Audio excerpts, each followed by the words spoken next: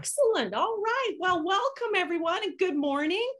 My name is Laree Williamson. I am the CEO of Agriculture for Life. And what that means is I have the greatest job of working with teachers and students all across the province of Alberta, teaching and delivering agriculture education. So together we learn where our food comes from. Today, we're celebrating as part of a large program happening all across Canada called Canadian Agriculture Literacy Month. That's a huge mouthful, but what it means is students all across Canada are celebrating this month and learning about agriculture and where their food comes from. So we're super excited to have you here today. And we're very, very excited to introduce Farmer Wayne and Tara, who are going to teach us all about Alberta canola and what is canola. So over to you. Thank you, Laree. So it's lovely to be with you all, and good morning, everyone. So we'll get going with our presentation. So we are Alberta canola producers. And next, and part of our mission is we teach for tomorrow with Learn Canola. So to give you a little bit of an overview of today before we really get rolling with things. So we're going to talk, Wayne is going to be sharing his canola story, and I'm going to do a little bit of talk about what canola is and that kind of thing and share a little bit of information with you.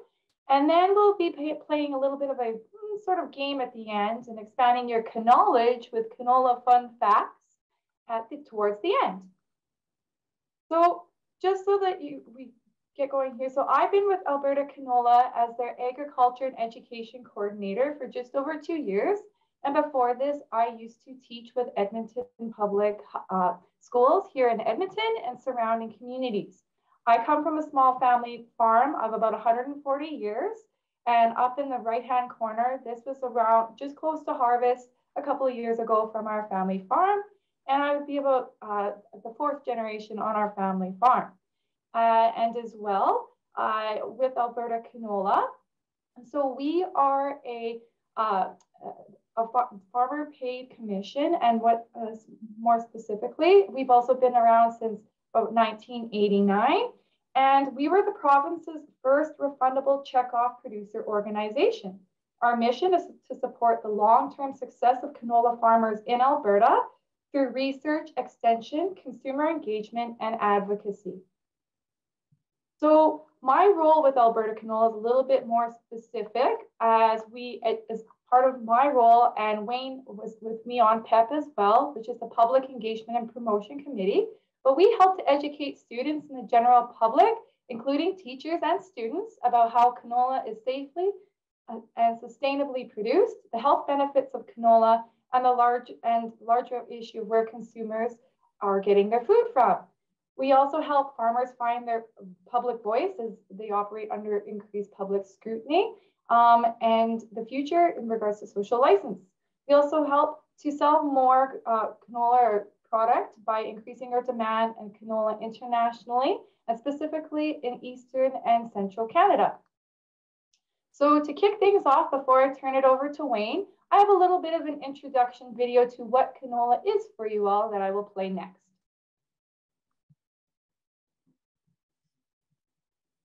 Canola, a Canadian invention, is an oilseed crop with yellow flowers. That's too close, back it up. Good enough. That is used to produce canola oil and canola meal. The growing season is approximately 100 days.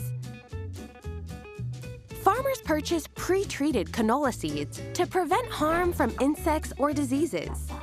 The farmers will test the soil in early spring to check the moisture level, nutrients, and temperature of the soil before seeding.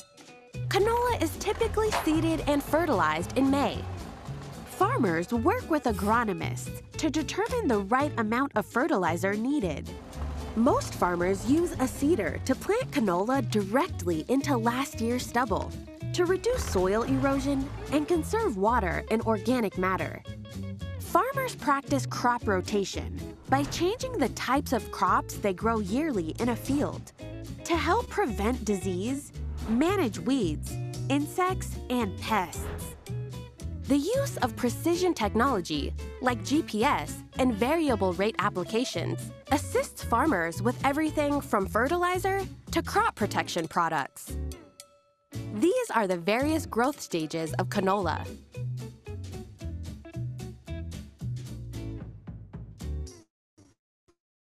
Canola and other crops depend on beneficial insects, like bees and other pollinators for growth. A canola plant produces approximately 60 to 100 pods per plant, with each pod containing 20 to 30 seeds. Brown seeds in golden yellow pods indicate the canola is ready for harvest in the fall. To expand your knowledge, check us out on learncanola.com. All right. So hopefully that helped you understand a little bit more about canola. And we'll carry on. And of course, if you guys have any questions, please put them into the chat box and we'll do our best to answer as we go along or towards the end. And Wayne, would you like to talk a little bit more to the next slide?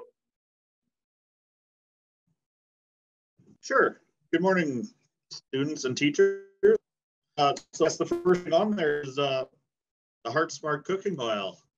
Many of you probably have cooking oil right in your kitchen, and I even brought some along with me today. So you've probably seen your parents have this bottle on beside the oven and beside the stove, and that's what they're using to help cook your food.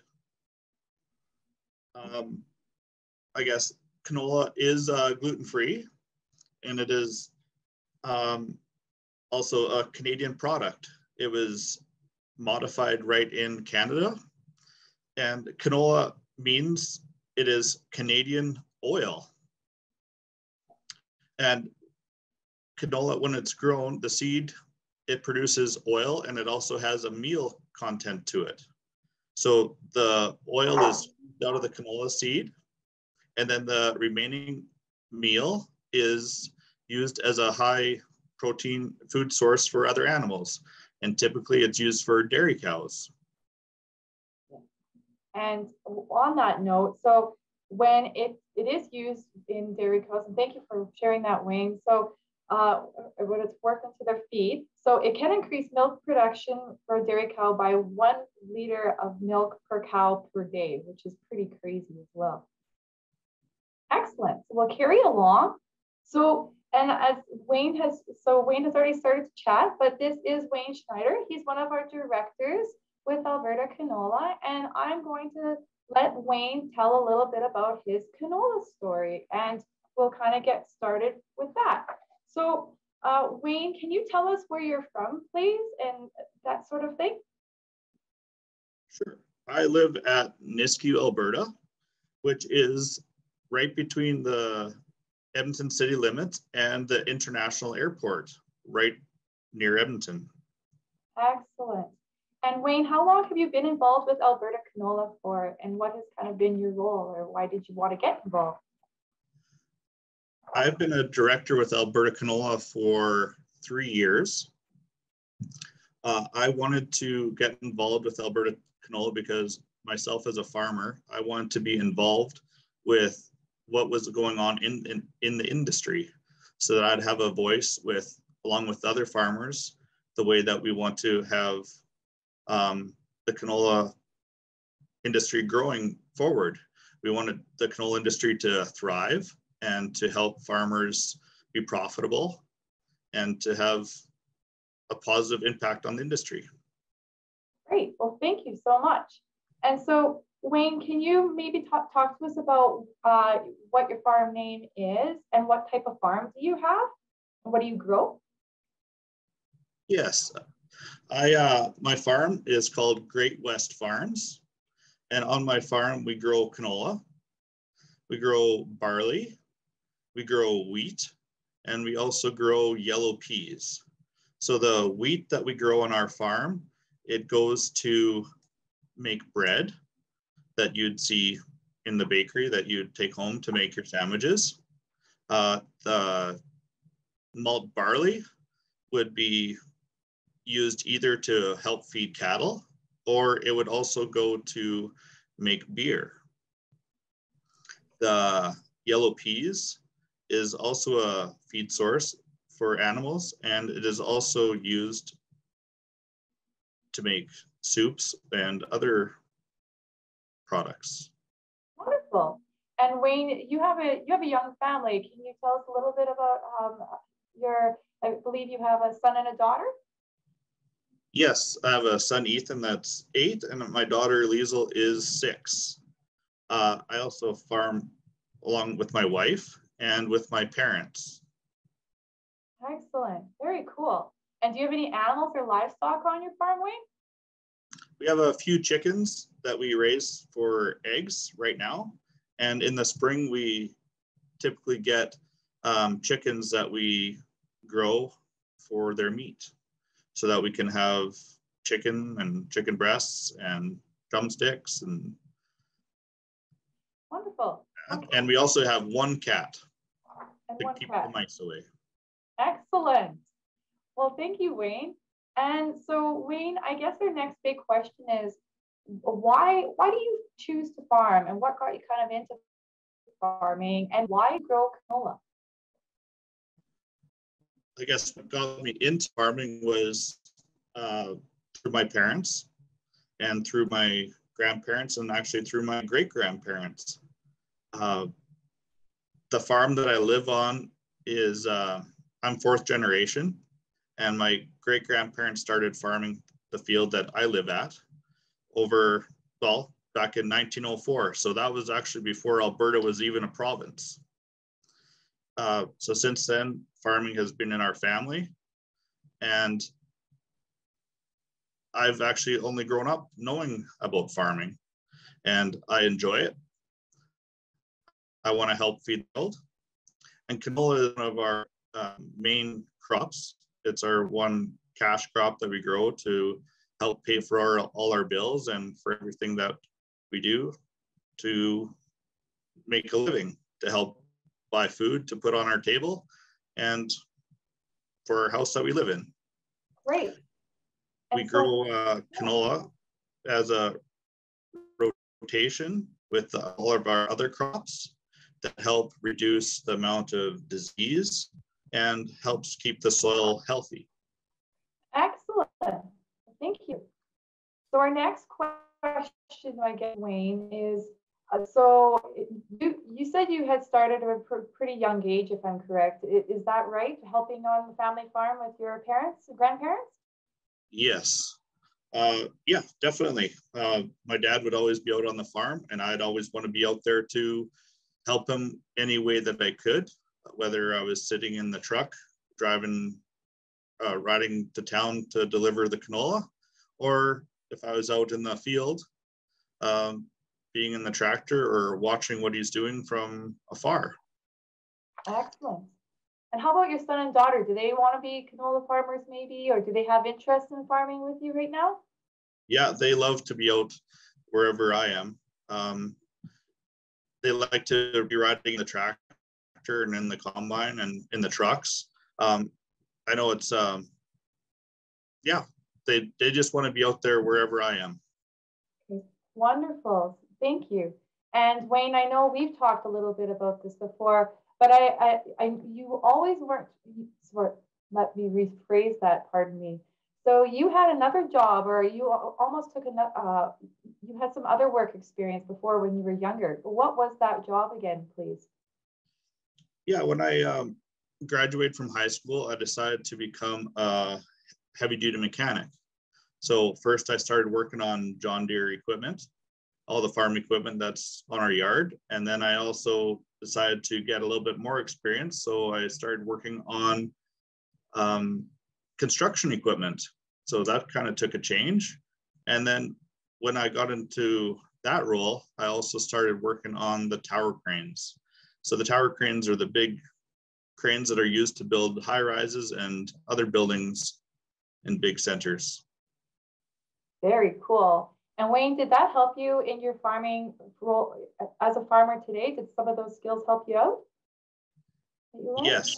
So as a farmer, I am constantly fixing equipment. We're constantly repairing breakdowns. We're manufacturing equipment and also tools to make our lives easier and to make it more efficient for what we're doing on a day-to-day basis. Excellent. Very cool. Well, thank you. And Wayne, so my next big question is, how big is your farm, Wayne? So our farm is about 1,700 acres. Okay. And I'm just trying to look at here what's all written on the screen because it's a little bit. Yeah, no, that's okay. So I can help you out with that. So I know when I have taught students before and they've gone, Miss, how big is an acre? And we would always talk about football fields. So one football field, for your reference, a standard football field is about 360 feet or 110 meters long or by 160 feet or 48.9 meters wide. So, and with each football playing field, so it's about 91.4 meters long and the end zones are about 9.14 meters deep. So the whole area of that football field would be roughly about 17,556 meters squared. And an area of 1 acre is roughly about 13,277 meters squared, or about 1.3 football fields. So when we do the math, Wayne's farm, therefore, would be approximately, Wayne, how many football fields? 287 football fields. Exactly. So that's a lot of football fields if you think about it. And now, Wayne, just out of curiosity, can you explain what this picture is about and what the importance of this is? So this picture is the machine that we use to seed our canola.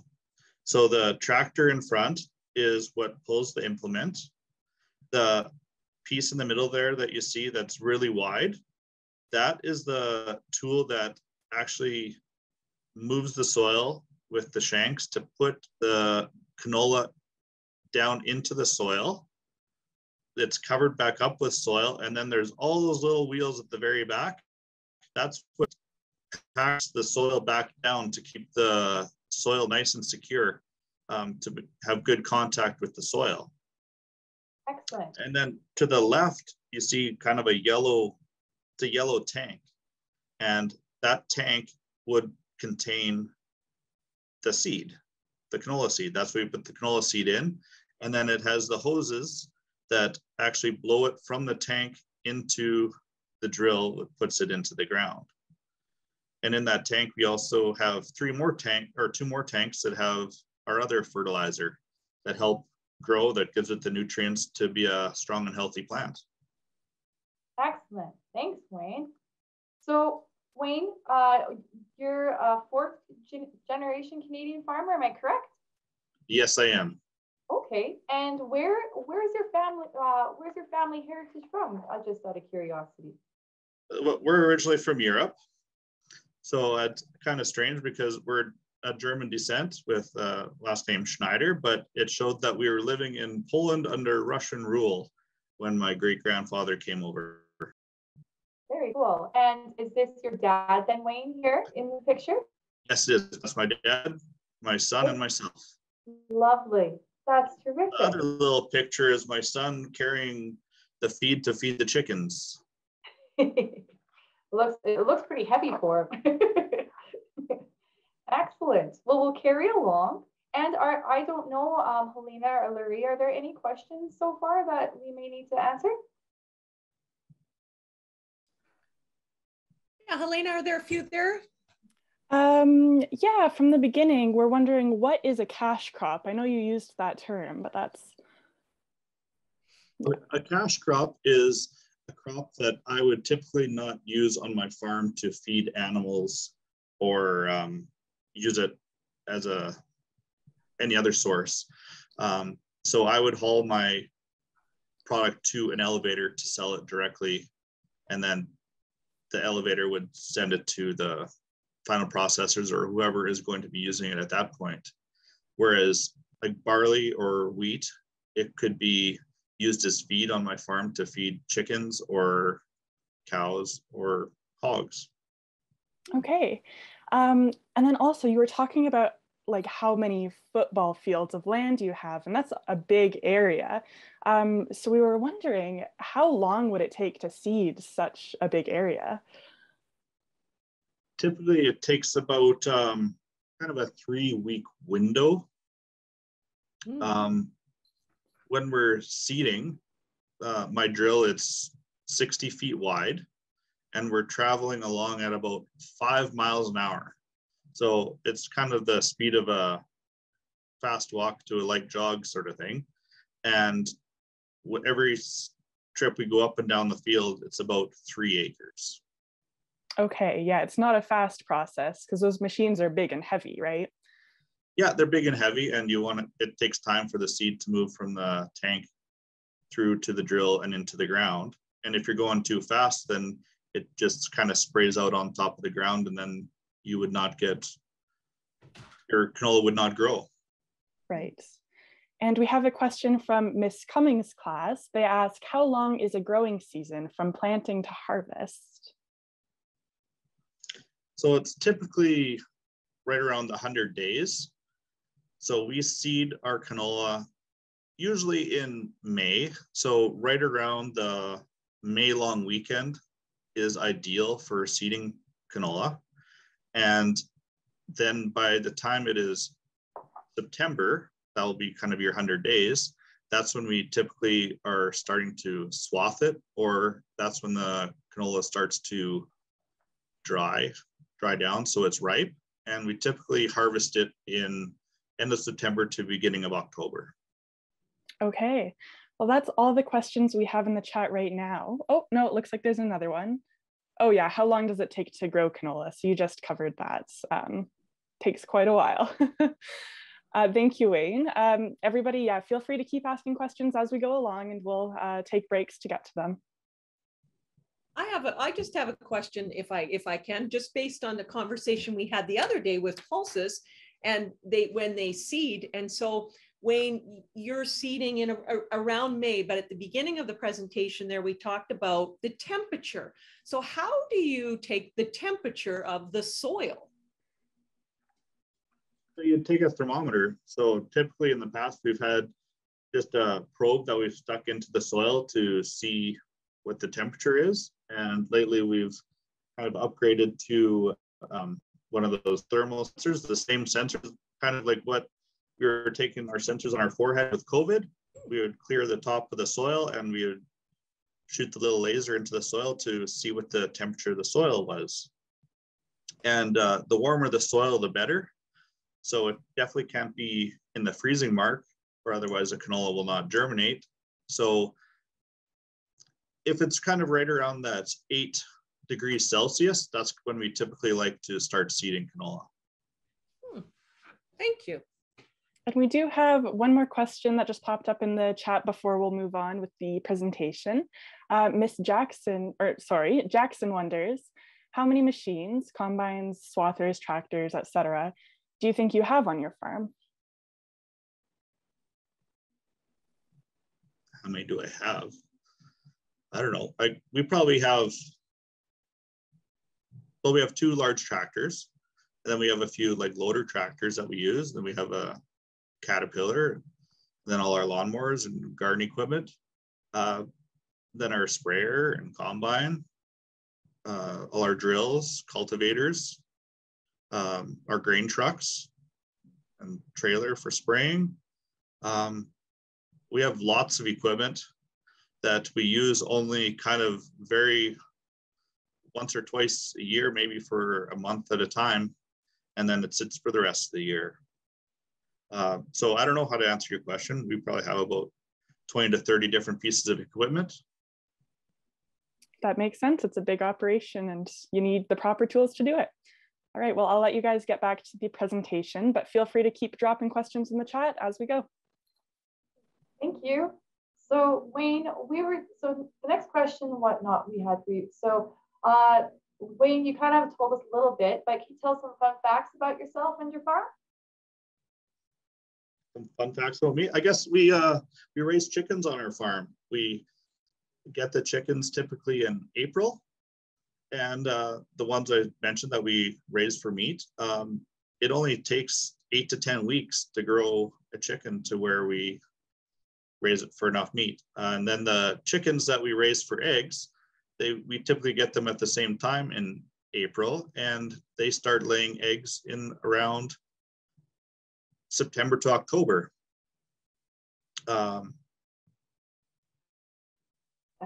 My yard, like I live right at my yard. I basically walk right outside my back door, so I can walk right into my farmyard, and that's where we store our equipment. And we repair all of our equipment. I have a shop that we have our tools in. So like we talked earlier, I was a heavy duty mechanic. So we do a lot of equipment repairs on our farm, and welding and electrical. And that's also on our farm is where we store our grain. So at harvest time, we bring all the grain back to my yard and store it in bins until we can deliver it to the elevators or to the farmers that require our grain. Thanks, Wayne. And so Wayne, so maybe you can talk a little bit, why do, because you've talked about yourself, how you work off farm a little bit before, and maybe you can speak a little bit more, why do some farmers work off of the farm? Sure. Yeah, as a farm is a very highly and costly venture of lots of inputs. You have lots of expenses, and to get into farming, you typically are working alongside with your parents or alongside with somebody else that is already in the industry. So there's typically not enough work or not enough money or cash flow to be able to support all the farms. Especially, for example, when I started to work on my farm, I also worked off the farm to get a paycheck. And as my dad started to get less involved with the farm, I was starting to take on more responsibility. And then I got a little bit more of a paycheck from the farm. But there's lots of people that are needed on the farm for a very limited time. It's very busy in springtime and it's very busy in fall. And that gives the other people that work on the farm ability to have an off-farm job. And while we're on this topic, we have a great question from Ahmed and Mara. Do you do it all by yourself with your family, or do you have extra help? We typically have done everything as family. So I have a sister and brother-in-law that would come out and help, and I have some uncles that come out and help. But just this last year, we did hire one young laborer to come help us do a bunch of random things around the yard, in which we got to teach him the way things go on the yard and on the farm. And it was a good experience for him and for myself. Awesome, thank you. Thank you. All right. So thanks, Wayne. And so maybe next, and I know we just started talking a little bit more about that before. We're coming up to it. So back to seeding. So Wayne, so you had mentioned that you usually do soil testing. You said it's about 8 degrees or around 8 degrees is when you kind of like to begin seeding. Is that correct? Yes, that's what we kind of aim for. I know it's there on the screen, it shows about at least 5. So that's kind of like where when it's at least 5, that's when you're probably starting to decide to get into the field, and looking at the weather that's coming up in the next couple of days, you know, if that's where you're going to be moving into. Okay. And the canola seed, when you go to seed, how far is it usually spaced out from the seeder when it's put into the ground? So yeah, it's typically the 1 to 2 centimeters.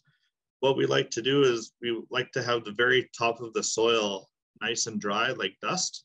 And then right below the soil, if there's some moisture that we can put the seed into, is ideal. We don't want to try to seed canola into mud or any other crop into mud, because then it does not grow. Excellent. And so how do you help the canola plant become big and strong? What do you have to put down with the canola? So we apply fertilizer. What we use urea, potash, phosphorus, and sulfur. And we even add a little bit of boron as a different element to help the canola plant grow strong and healthy. And each one of those nutrients that you learn about, urea is your nitrogen, phosphorus is your P, K is potassium, and S is your sulfur. You're looking at the elemental table. Perfect. Okay. And on that note, we have a little bit, because it's pretty important, you know, when you're seeding, when to apply fertilizer and that kind of thing, right, Wayne? You have to do it at a certain time and at a certain rate and that sort of thing, correct? Yes, that's right. You can't just, you have to know what you're doing. You only get one chance every spring to do it properly. So we want to have the right source of product. Yeah. So when you have the fertilizer blends, we actually get our agronomists to soil test our soil, and they take that to a lab, and they actually measure to see how much of the different nutrients we have in the soil, so that we know what to actually add to help grow the canola plant properly. So then we also have it at the right place. So we're using our air drill to get it to the right depth, and we have our fertilizers to the side so that it doesn't contact the seed directly. The right timing, like I said, in spring, we need to have the right time of year to seed and the right temperature, and then at the right rate. We don't want to under apply any of our seed or fertilizer, because then we won't get enough of a crop, and we can't apply too much because it's too costly. And if you add too much of a good thing is not good either. Excellent. Okay, well, thanks, Wayne. And we have a little bit of a video here to show you guys as well to go along with that quickly if we have time. Are we doing okay for time, Larry and Helena? Sorry. Okay. Yeah. Great.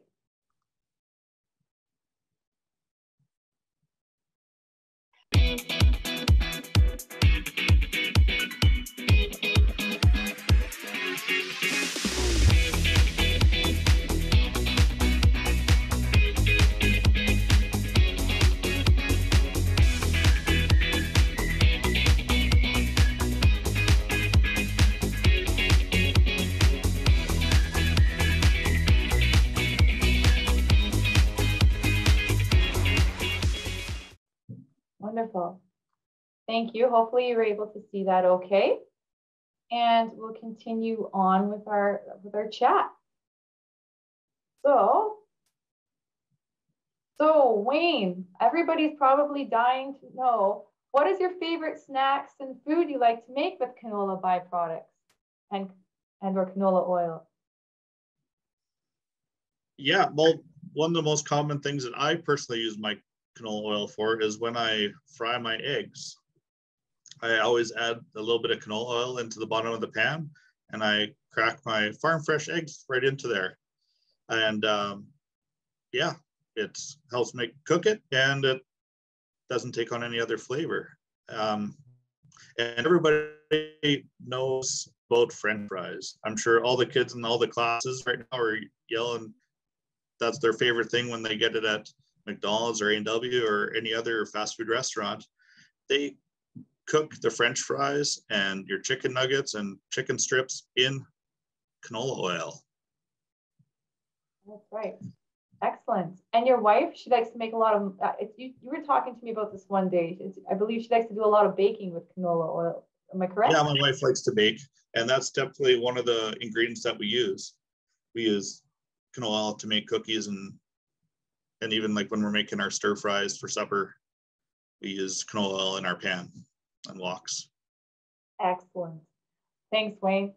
So we'll keep going along here. So Wayne, so what does environmental stewardship mean to you? Can I ask that question? Sure. As a farmer, the environment is very important to us.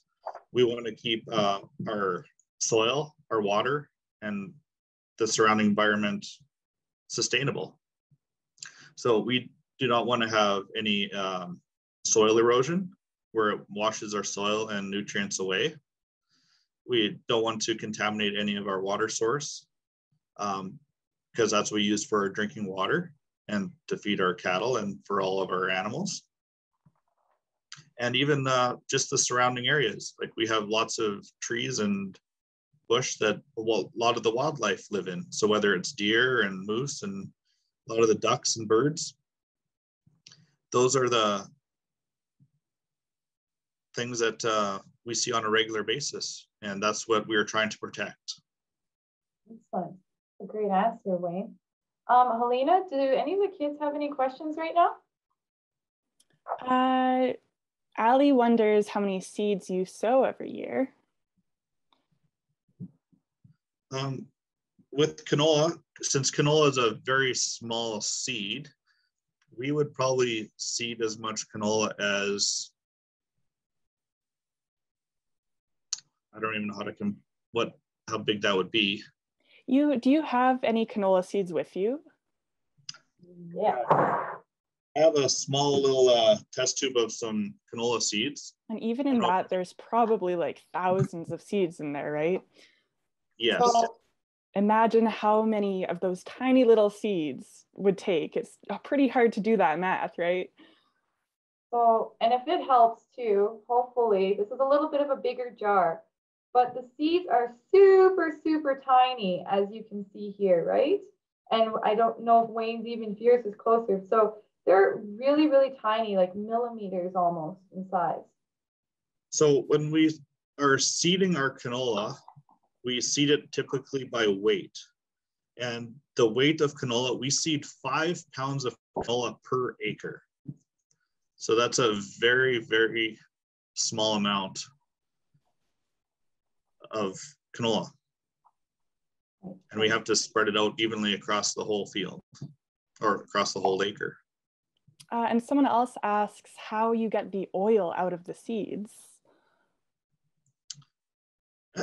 At the crushing plant, it goes through basically a big corkscrew, and it squeezes the oil, the canola seed, almost like as if you're squeezing orange juice. So when you're squeezing orange juice, the juice comes out the bottom, and you're left with all the orange peel, and that's what the oil is separated into, and the meal is the remaining part. Okay. And then someone wonders if your farm makes a lot of money, but we can dovetail off of that and ask, where do you sell all your crops to? Because you have a lot going on. So do you have your own canola crushing plant, or like, do you just deliver it there? What happens after you harvest? So our canola goes either to 2 different places. It will go to a local oil crusher that we have near Camrose, and we haul it there, and that's where they crush it to make oil, and it's separated to meal. And at that point, that's when it's put into oil tankers and shipped to the final processors, to whether they put it into bottling oil or whether they're using it for other uses.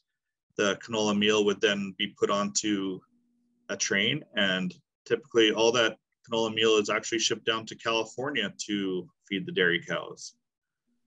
Or our other option is to be hauled to the local elevator, which we have at Edmonton. It would then be put onto a train, which is shipped to typically the Vancouver port or another port in BC. And it gets put onto a boat and it gets shipped to another country. And that's where they would do their own oil crushing and using the meal. That's interesting. So the canola we grow in Alberta ends up all over the world. Yes, yeah, it gets shipped to Japan, China. Awesome. Well, that's all our questions for now. Thank you so much, Wayne. Great.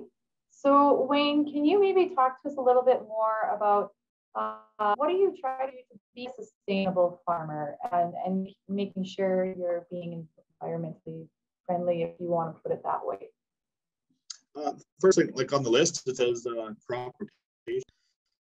If we're rotating between crops, between like barley, wheat, canola, and peas, we're rotating the different types of plants that we're growing in that field. So if we're rotating the different plants, then we'll be able to reduce the amount of diseases that are moving through the field. So to protect the crops and also the soil. Awesome. And then, yeah, so then being sustainable is applying the right amount of fertilizer at the right time, at the right place, and the right amount. Like I said, we get our soil tested so that we're not just guessing of what we're putting in, we're actually getting the experience and the proper amount of fertilizer to make our crop grow efficiently. Right.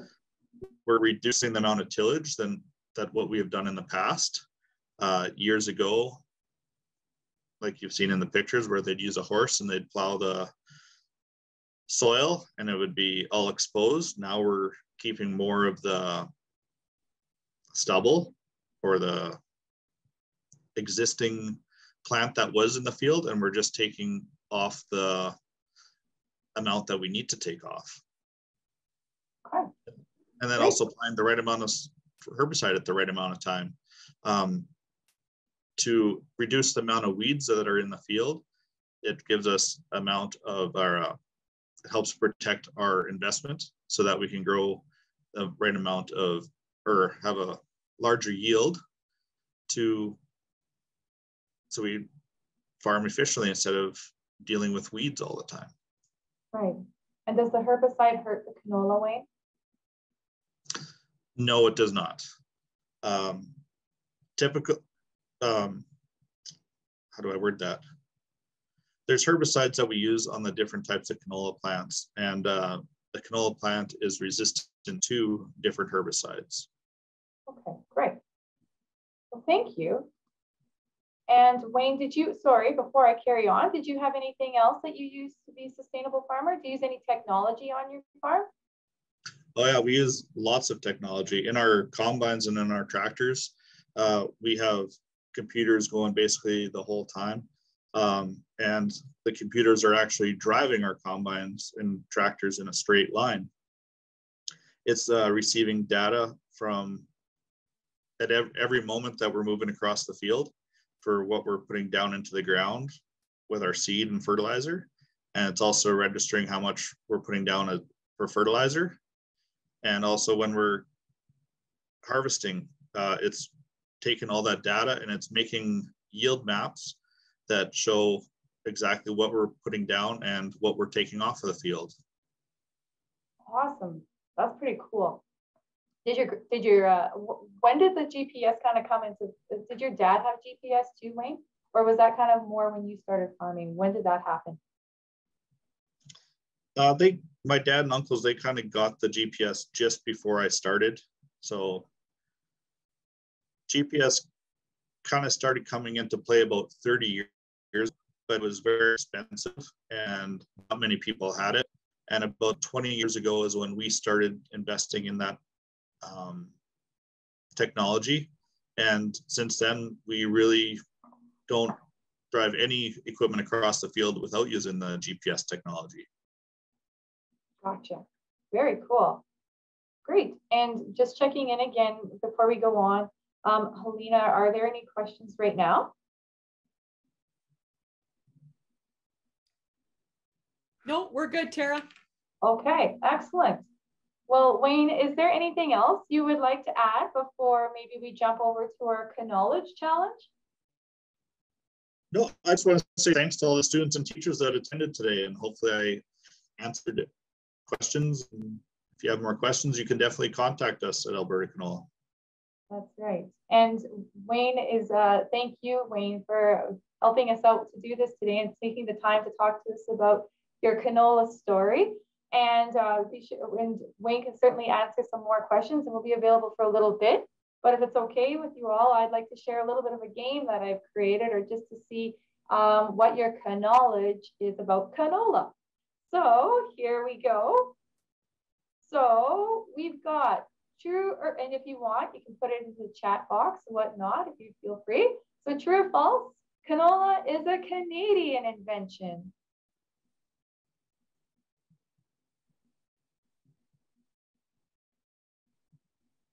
Wayne, what'd be the answer? It's true. Excellent. Wayne knows his knowledge very well. All right. So, and canola was first bred through conventional traditional plant breeding methods in Canada. In other words, it's kind of like when you start growing tomato plants, if you think about it that way. And every year, if you want to grow a bigger tomato plant, you would try to keep the seeds back from the biggest and the best tomato plant in the garden. That was the same thing that how canola came to be from traditional rapeseed plants. All right. So our next question, what is vegetable oil and are all vegetable oils the same?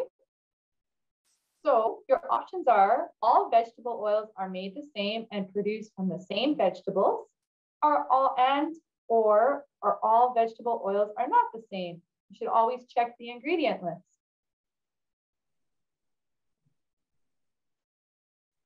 Wayne, what would be your answer?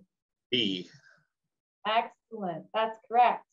So if you refer to your ingredient list on the back of your oil, you probably can't really see this well right now, you'll notice that the different types of ingredients used to make the oil. So always read and check your ingredient labels for what you're using. Okay, and this just shows it again a little bit more clearly. So is canola oil gluten-free? So your two options are yes, it is cleaned before processing and tested for gluten proteins after it's refined and processed, and it's tested for gluten proteins after it's further refined. And no, if canola is grown on a wheat field, it is impossible to clean before processing. I know that's a little bit of a mouthful. So do you think canola oil is or is not gluten-free? Yes or no? And Wayne? Yes, it is gluten-free. That's right. So they do a lot of testing at the crushing plant that Wayne was talking about to make sure that there is no gluten proteins, and protein is it's a nutrient, right? If you think about it, and that's not being detected in canola oil along the journey. Okay.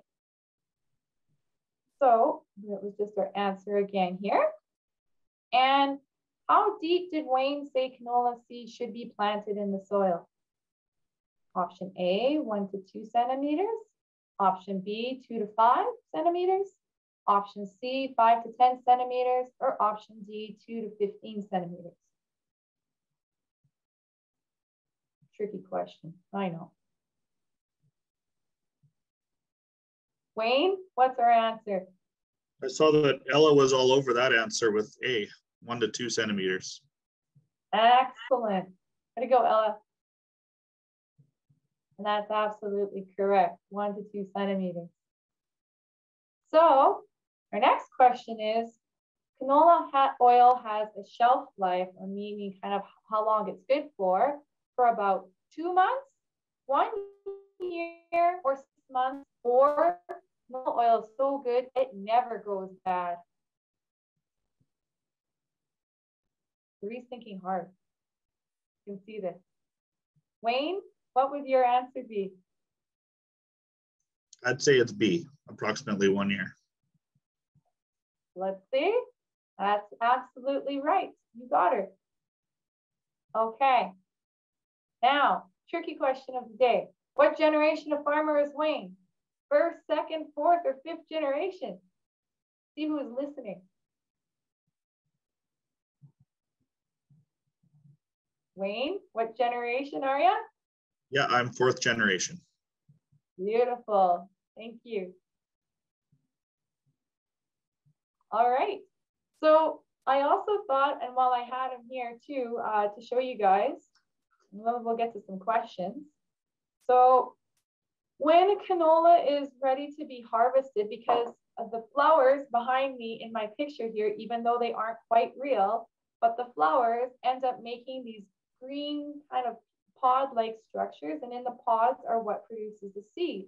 And in the fall, when those pods become kind of more dried out and golden yellow, the seeds will become black, and the pods will kind of become this yellow like in color.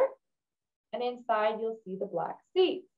So thought I would share that with you quickly as well. When you're traveling around in fall time, you may notice some canola fields with bright yellow flowers, kind of not being flowers, but having the pods on them instead. Now, are there any further questions for Helena or Larry for Wayne or I? There aren't any in the chat right now, but if anyone thinks of anything, feel free to ask it in the chat. Sure. And I will also let teachers and kids know if you go, you can follow us on Facebook as well. We're on Facebook and we're on Twitter. So learn about canola on learncanola.com. And as well, for teachers out there, we just presented actually with Alberta Pulse Growers at Teachers Convention recently. And we did a specific crops in the box with canola and Alberta Pulses together. So if you check back on your convention website to get some additional information there to share with students, and can reach us out to us that way as well. And we have a new STEM-based canola activity workbook. And certainly feel free to check out our website, learncanola.com, to find out more additional information on that and how you can get a copy for your classroom to use. It's got lots of great games, activities, crafts, and all that sort of thing, and some science experiments for grades kindergarten to grades 3. Awesome. And Ella in the chat says that this is a cool class. So not a question, but thank you guys so much, because this has been awesome. She's she's the knowledge. I'm loving that. We all have acquired some knowledge today. So now when we're out this summer driving around and we can tell our parents and our brothers and sisters and friends, we can share all our knowledge. So we thank you guys and Wayne so much. That was fantastic. And we know now we're in March. So Wayne's going to be getting pretty excited about getting all his large equipment out to get out in the fields. And when May comes, so let's think about the middle of May, we can all think that Wayne is going to be out in the field planting his canola seeds for us all, so we can enjoy canola oil all year round. Thank you. So, thank you. So that wraps up our session for today. We will be sending out a follow-up survey just for our teachers and parents to provide some feedback on as well.